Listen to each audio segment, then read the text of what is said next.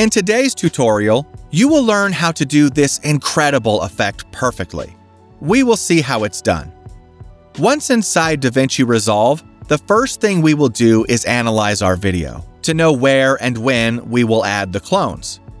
Analyze and be clear about how you will do the effect. Now we must go to the color module of DaVinci Resolve. We're going to start with the effect. The first step is to select an empty node in which you have not applied any effect. Next, we're going to open the Magic Mask panel by clicking on this icon here. Well, the next step is to find a frame of your video where the whole person or a large part of it. More or less in this part, you can see the whole person. But in the part of the arms, there is a lot of motion blur. This could harm us when making the magic mask. So I'm going to look for another better frame. Here, you can't see the whole person, but the silhouette of the person can be seen much better, and the arms can be clearly differentiated. In this frame, the feet do not appear, but DaVinci Resolve will surely take them into account when making the magic mask. Once we have chosen the frame, we have to click on the toggle mask overlay icon, this one here. When we have activated it, it will highlight in red the mask that we are going to do. Now you just have to left-click on the person and hold down, drawing this blue line above the person. Better be generous and paint it a lot, so DaVinci Resolve will know exactly where I want it to make the mask. Finished! We see the highlighted red mask appears. As I said before, if we do not have this icon activated, we will not see anything. It is recommended to change the quality mode from faster to better quality. For now, we're not going to modify any other parameter. Before, we must do the tracking of the magic mask. To do the tracking of the mask throughout the video, we have to click on the icon to track forwards and backwards. So we will track the movement of the mask throughout the video. We click, and DaVinci Resolve will start tracking. It will take a while since it must track and analyze the mask of the person in each frame of the video. Perfect. We already have the magic mask done. What we are going to do next, it will be to correct all the defects that the magic mask may have. Now we can disable the toggle mask overlay. First, we're going to remove the background of the video and then check if the magic mask has errors. Removing the background is very simple. We right-click on the Nodes panel and select the option Add Alpha Output. This little blue circle will be created in one corner. This circle is the alpha output. Now, we just have to connect this blue square of the node where we have made the magic mask with the alpha output we just created.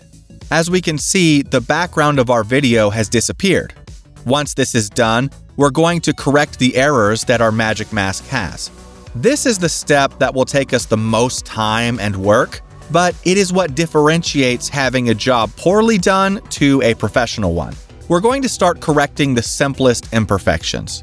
On the edges of the mask, some white lines usually appear. If we want to hide these lines, I recommend using the radius parameter. Increasing the intensity, we will eliminate the lines on the edges, but do not go overboard. Setting it to value 1 or 2 usually works well in most cases. You can also increase the values of clean black and clean white, and thus eliminate these border lines. I'm going to set it to 3.0. Perfect. We have already hidden those white borders a little. Now we are going to fix the most important defects. I will activate the highlight option to be able to see the mask with a gray background. This will help me to detect the errors. Now, if I change the frame and we review the video, we check if everything is okay. Wait a minute, what's with the head? We see that the magic mask has selected a part of the brown background because it looks like the boy's hair. If this happens to you in a very few frames of the video, you can solve it very easily in the following way. We click on the selector icon with the minus symbol. And then we draw this red line in the part we want to eliminate. We have already solved the problem. But I only recommend this method if you have errors in very few frames of the video, since every time we use the selector, we will have to do the tracking again. In my video, there are quite a few frames with these errors. If I move forward a little, you will see that the same thing happens again next to the ear. As this problem is repeated in many parts of the video, we are going to use another method. We have to open the window menu, clicking on this icon. Having selected the node where we have made the magic mask, we add another mask with the icon of a feather. Now we have to make a mask that covers the area that we want to eliminate. Let's left-click to create the shape of the mask, and close the mask joining the last part with the first. Now in the viewer, only the brown spot appears. But we need the opposite. We want only the man to appear and remove the brown spot. To do this, we must click on the Invert Mask option. Perfect. As you can see, we have already removed the brown spot. Then we have to create a keyframe in the mask. Click on this little rhombus. Corrector 1 means that it is node 1. For example, if you have made the magic mask in node 3, you will have to create a keyframe in corrector 3. Very well. Once we have this rhombus in red, we make any changes to the mask so that it creates a keyframe for us. I'm going to move this a bit from here, and as we can see, we have just created a keyframe. This is the part that can be more tedious. We have to manually fix the frames that have errors. It can take a long time. But as I said before, doing this is what will differentiate a professional job from a bad one. Now, cover the part we don't want and advance one frame. Place mask and advance one frame. In this way, we are fixing all the errors.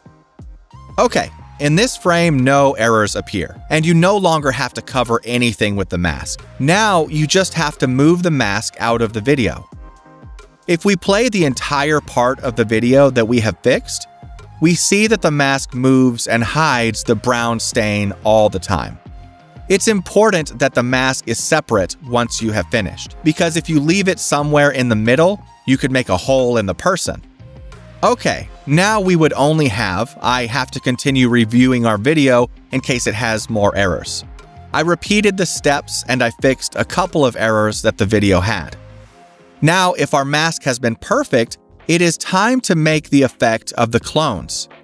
The following steps are much simpler. The first thing we're going to do is export this same video without the background, so that later it will be much more easy to place the clones of the effect. To export a video without background, we must go to the Deliver module of DaVinci Resolve. We make sure that we have all the video selected to render. And now in Format, we must choose the format QuickTime. This is important. In codec, we have to choose GoPro Cineform. Now, when I change the encoder option, look below, another box will appear. We change YUV 10-bit to RGB 16-bit. And as you can see, a new box has appeared with the option to export the alpha output. This is what will allow us to export our video without the background. We activate the box, and there is no more mystery. Now, we export the video as we would normally. Once exported, we import the video into DaVinci Resolve and drag it to our timeline. If you have exported the video with audio like me, remove the audio. Trust me, because if not, later it will be a chaos. We deactivate link clips, and we delete the audio track. Perfect. Now we select the first video clip, the one that we have used to make the magic mask. And we go to the color module to deactivate or delete the node that we have made of the magic mask. We no longer need this. In this way, we will have the original video with the background. We return to the Edit module.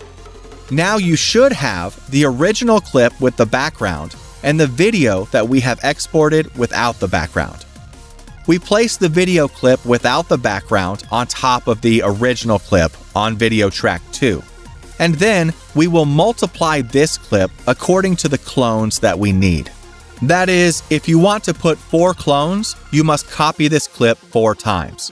If you want to put 6 clones, then we will copy this clip 6 times. Math. I am going to copy all 6 times, since I need 6 clones. Then we will place all the copies in the video tracks above, as you see on the screen. Okay, we're almost there. Once we've put all the videos on top of each other, we have to animate and place the clones. The video clip at the top is the main, that is, the clone that will be in the middle and in front of all the others. This one. Now, when the boy does this turn, 3 clones will appear on the left side. If we want 3 clones to appear, we have to use 3 clips. We will use those 3 clips. We must create a keyframe in position, right in the part of the video where we want the clones to start appearing. I'm going to make the animation start right at the beginning, here. Create a keyframe in position. We create a keyframe in 3 clips. Now we have to choose in which frame we want the animation of the appearance of the clones to end. We will start with the clip above. Select the clip from above of the 3, and move the position of the video to the left. Then we select the clip below, and this clone we move a little more to the left than the other. Perfect. We select the last clip and move this clone even more to the left. Great, we have already done the animation of the clones on the left. We just need to place the clones on the right, and we will have finished. To make the animation of the clones on the left, we have to use these 3 bottom clips. Now we will use the 3 clips on top. The top clip, don't touch it, as it is the clone in the middle and it must be on top to cover the other clones. We are going to use these 3 clips. Same as before. We search for the frame in which we want the clones to start appearing. I want it to appear when the guy does this movement. Great. Select the first clip and create a keyframe in position. Second clip and create a keyframe. And we do the same with this last. Now we advance the video and look for the frame where we want the animation to end. We select the clip above and move the first clone to the right. We do the same with the last 2 clones. Okay, we will have the effect of the clones finished. Here you have the free DaVinci Resolve course so you can learn to do many more effects. That's all for today. See you in the next video.